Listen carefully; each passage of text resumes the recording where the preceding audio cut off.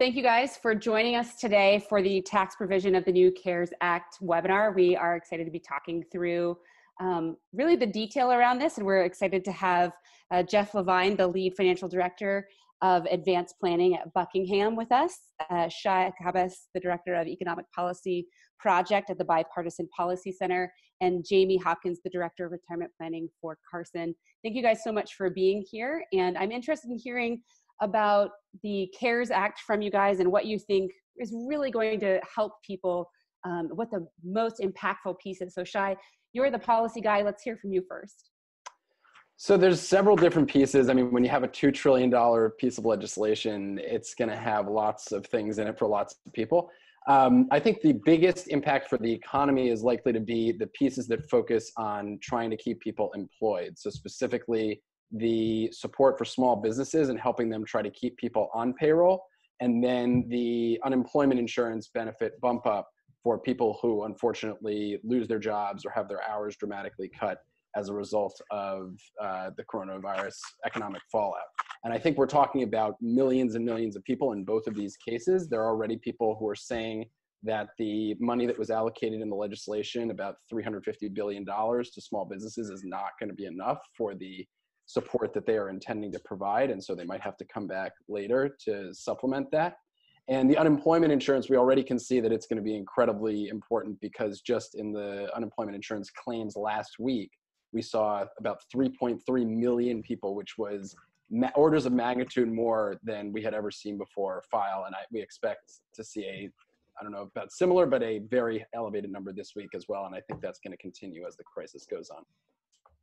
Yeah, Jeff, for you, what's the most common question you're getting on the planning side for how people should be prepared for the CARES Act?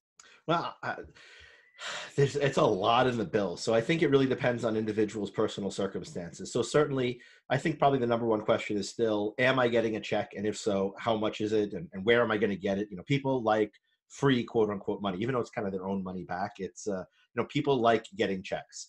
So that's probably the most common question, but we also are seeing a lot of questions from retirees who simply wanting to know about the waiver of required minimum distributions, et cetera, just who are in a completely different phase of life, right? Someone who is now out of work and struggling is really concerned about that paycheck coming through and how the unemployment system will work and what are the enhancements there.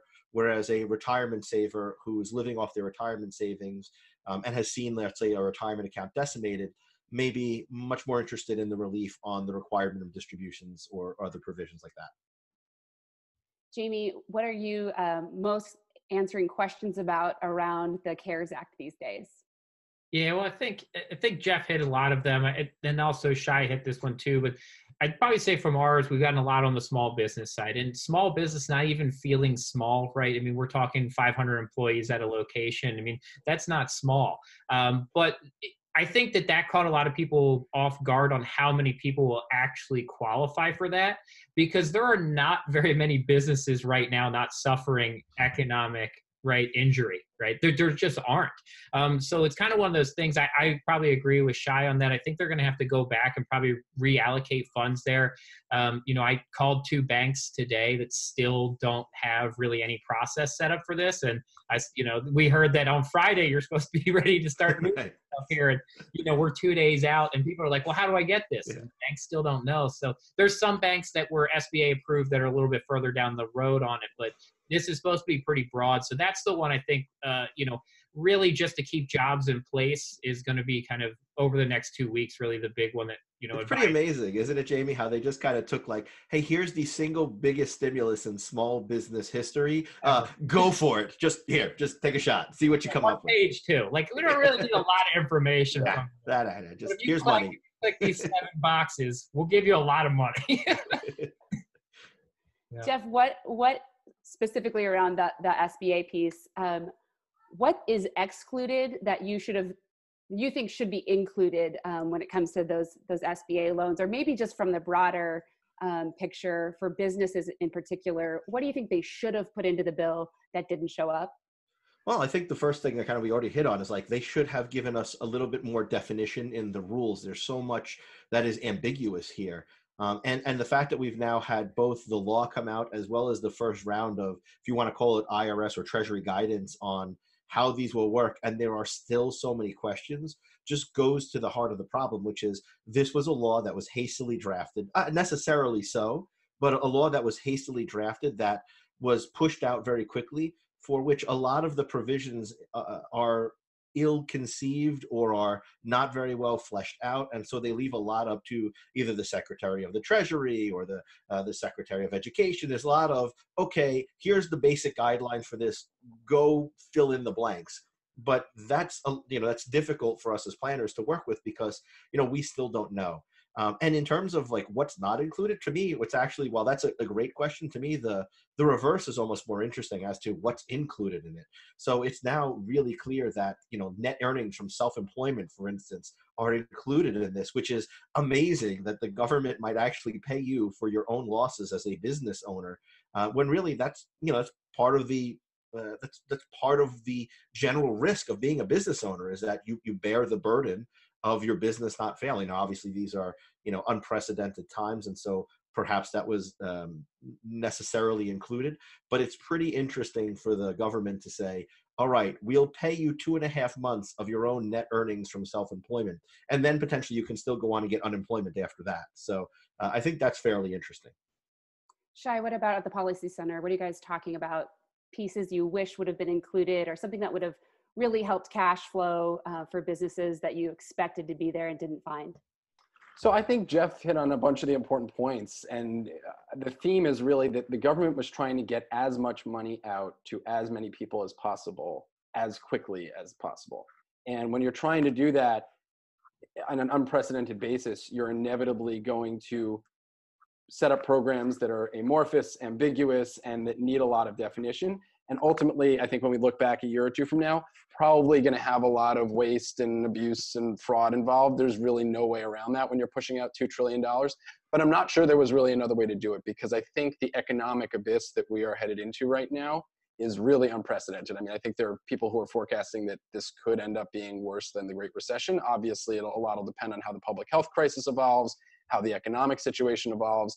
But when the fears are that great, there's a lot greater risk in not doing enough than in doing too much. I mean, if somebody takes advantage of it and collects $20,000 from their self-employment income that they shouldn't have gotten, we'll all collectively deal with it as a society, but it's not going to cause massive economic suffering on a national scale. So those, I think, that was the balancing act that policymakers were thinking about when they drafted this.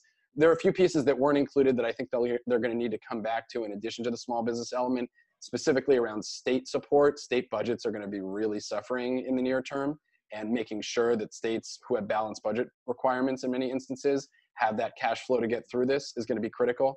And then also another element of this that wasn't really addressed was the SNAP program, the food stamp program, where I think a lot of families, a remarkable amount of families, are actually on food stamps and get significant support through that. And that's another way that it's easy to get direct payments to individuals. And I suspect that they may come back to that if they have another round.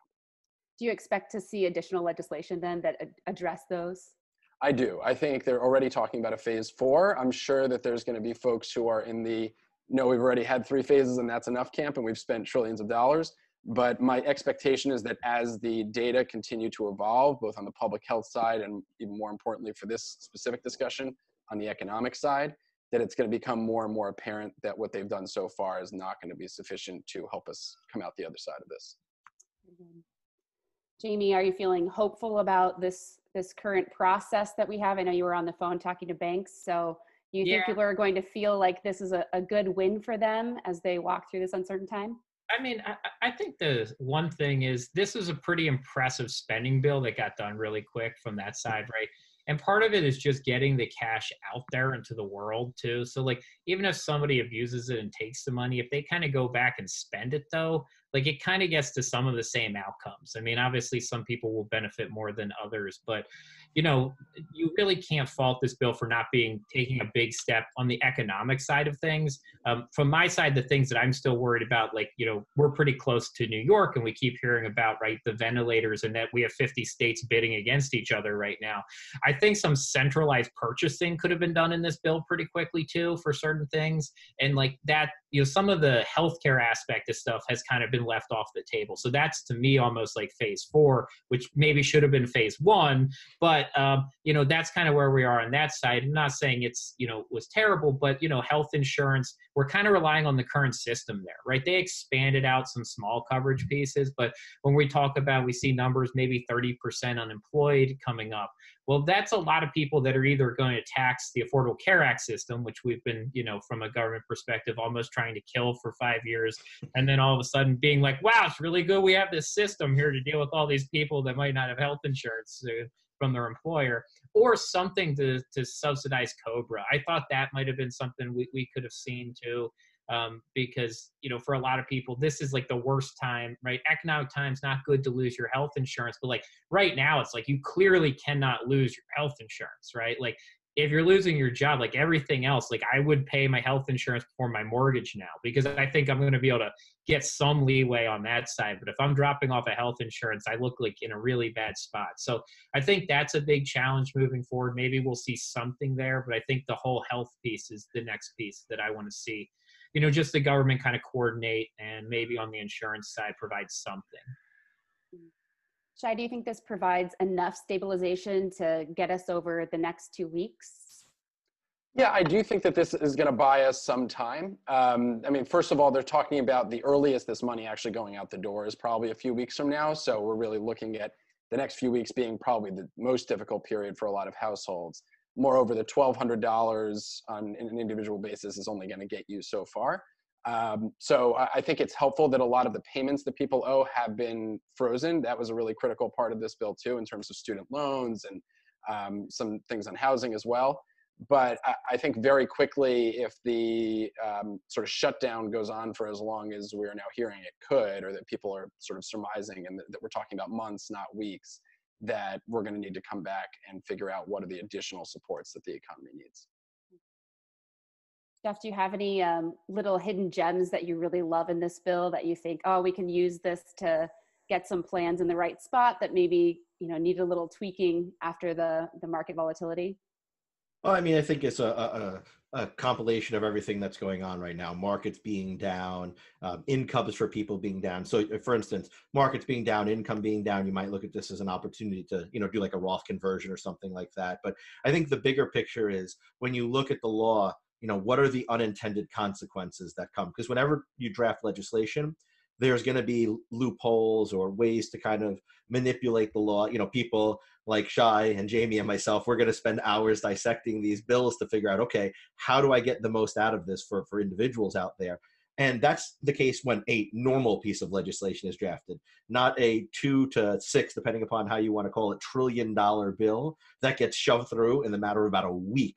So there are all sorts of unintended loopholes. Just thinking about it, someone who had high income in 2018, who's now thinking about filing their return, do they now file their return if they had lower income in 2019 just to get the check? Or maybe they had low income in 18 and they had higher income in 19. Do they kind of sit by and kind of twiddle their thumbs and not file their return purposely because there's no clawback? The way they wrote this bill is so wild that there are so many unintended consequences, and that's just one of them. In one section of this bill, but there's all others. And I think people are going to, in some cases, look to abuse the system, as people always do, and try to take advantage of things that that were not intended by the law. For instance, another one would be, I've seen a lot of people talking about doing Roth conversions over 3 years and spreading the income out over 3 years using the coronavirus-related distribution provision if they qualify. And I've been very outspoken, I know Jamie has as well, on saying that we don't believe that that is what the bill intended and what that provision is for. And people should be very careful about doing that, especially today when you can't recharacterize conversions. If all of a sudden the IRS comes out with guidance and says, we're going to treat that as if the money was first put back into a traditional IRA and then rolled over, which they could do. They did a similar thing with NUA years ago, where people were trying to manipulate the system. And they said, if you put NUA into a Roth IRA, we'll treat it first as if it went to a traditional IRA and then went to the Roth. So just whenever you draft a piece of legislation, there are these kind of loopholes or at least aspects of the bill that people will try to exploit.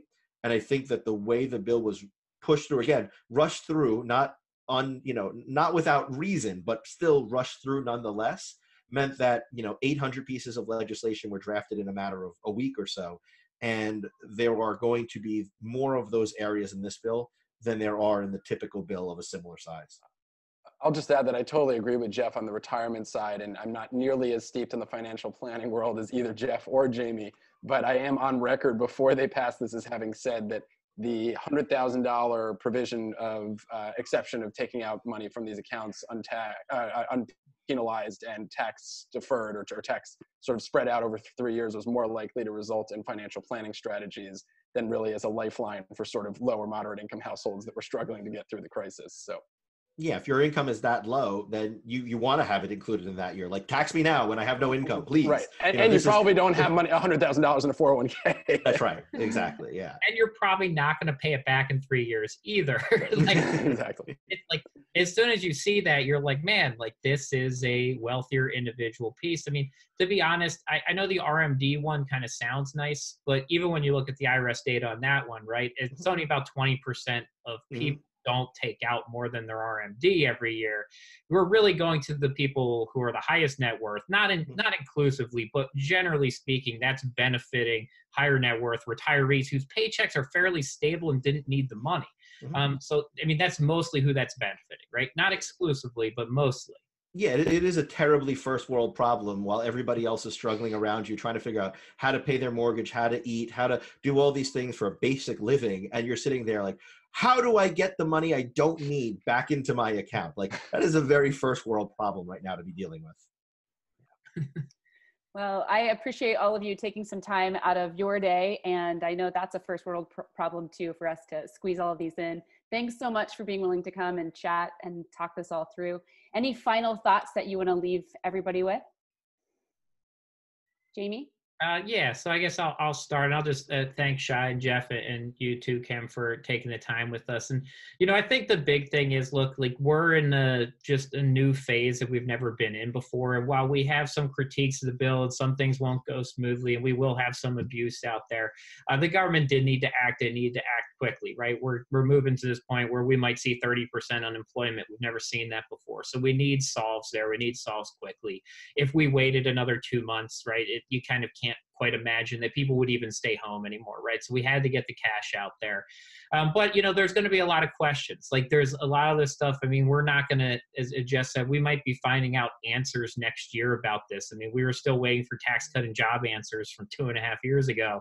And so we're going to be waiting on a lot of these things to get. And now they're undoing some of those provisions. Yeah, now we just said they never existed. Just pretend like that didn't happen. So we get some of that in there too. And yeah, but I think, this was a big step. It's moving fast. There is a lot of relief here. It's not the last thing we'll see, but I think overall there's a lot of positives, and there will be some abuse, but I think that's almost something we have to live with to some degree to get something like this done in a week. Shai, any final thoughts from you? I'll just very quickly sort of put on my bipartisan policy center hat and say that I think it is pretty remarkable when we talk about how our government is dysfunctional and not working the way it should, that in a matter of, as Jeff said, about a week or 10 days, 2 weeks, however you want to look at it, they threw together a $2.2 trillion bill to try to rescue the economy from the fallout from this crisis. It's not the best, it's not the best bill that's ever been crafted, but I think in the time that they did, it's pretty impressive how expansive it was and how they got unanimous agreement in the Senate basically on it and effectively in the House as well. So it just shows, I think, that the gears of democracy can function when ultimately necessary. Whether we can get back to that on a regular basis is a real question, but at least we were able to do it in this time of crisis. We'll celebrate the small wins. Jeff, what about you? Final thoughts? I guess I'd probably just bring it back on a personal level here and away from finances and so forth. I live in New York, not in the city, but close by. My wife is a healthcare professional that goes into work at the hospital. We're kind of in the middle of ground zero here in many ways. And I would simply say that for those who haven't seen this materialize in their area yet, hopefully, I'd like to say it's coming. I would like not to say it's coming, but it probably is. And I would just say, take this seriously. A lot of the stories that you hear that you think are just unbelievable, even as hard to fathom as, putting bodies into, freezer trucks at hospitals. I mean, these stories are true. I've had clients already who have come down with this illness and been hospitalized from it. Like, this is a real thing. It is highly contagious.